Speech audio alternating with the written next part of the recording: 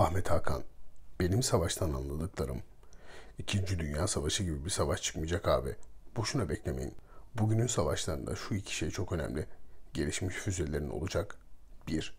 Esaslı bir kubben olacak. 2. Bugün milyonlarca tanktan çok da önemlisi şudur. Gelişmiş bir istihbarat ağına sahip olmak ve bu istihbarattan yararlanmasını bilmek. Bir apartmanın 5 kat altındaki bir toplantının istihbaratını alıp vurabilmek. Artık askeri güç demek, biraz da böyle bir şey demek. İHA, SİHA, savaşın konseptini değiştiren unsurlar bunlar. Yeni savaşlarda bunların rolü sanılandan daha büyük olacak. Vekil savaşçılar sezonu kapanmış görünüyor. Artık vekiller aracılığıyla savaşın sonuna gelindi. Yeni dönemde asiller vekillerin yerini alacak. Yeni savaşın 3 atlısı: 1. Sabotaj yapmak, 2. Suikast düzenlemek, 3. Füzeyle vurmak. Top, tüfek, tankla işgal beklemeyin. Ama şunu bekleyin. İstikrarsızlaştırıp çökerterek rejim değiştirmeye çabalamak. Artık komik bile değil. Ahmet Davutoğlu şöyle demiş. Görevde olsaydım hemen Beyrut'a inerdim. Davutoğlu'nu artık komik bile bulmayan bir tek ben miyim? Cem Garipoğlu ve kesin inançlılar.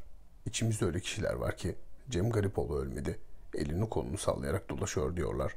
Buna inanıyorlar. İnançları çok sağlam, çok kesin, çok keskin. Adli tıp kemikler incelendi. Cem Garipoğlu'na ait dese bile kesin inançlar buna inanmayacaklar. Mezar açılması, inceleme yapılması falan boş iş mi acaba? Zavallı İran. İsrail'e karşı hiçbir şey yapmasa, kağıttan kaplanmış bu İran. Hiçbir şey yapamıyor falan. İsrail'e füze sallasa kimseye bir şey olmadı. Hiçbir zarar veremedi. Tiyatro bu falan. Zavallı İran. Kimseye yaranamıyor. Yiğit nerede harman oldu? Bizim Yozgat için yiğidin harman olduğu yer derler. Bunu biliyordum. Sivas'a gittim. Meğer Sivas için de aynısı söyleniyormuş. Dün Yavuz Donat'ın köşesinde gördüm. Iğdır'da yiğidin harman olduğu yer olarak bilinirmiş. Erzurum için de söyleniyor bu galiba. Çorum, Kayseri falan. Sanırım oralarda da böyle bir övünme. Şöyle hayli gereksiz bir soru var kafamda. Yiğidin hangi şehrimizde harman olduğu meselesi Anadolu'da bir ihtilaf konusu mudur? Yoksa yiğidin harman yerleri değişik şehirlere yayılmış mıdır? Cesaret. Biraz daha cesaret Özgür Özel. Sayın Özgür Özel, idareyi maslahatçılar, esaslı devrimci olamazlar demiş Atatürk. Aman CHP'li birkaç gazeteciyi kızdırmayayım. Aman Erdoğan düşmanların gazabını üzerime çekmeyeyim. Aman sosyal medyada bana laf etmesinler.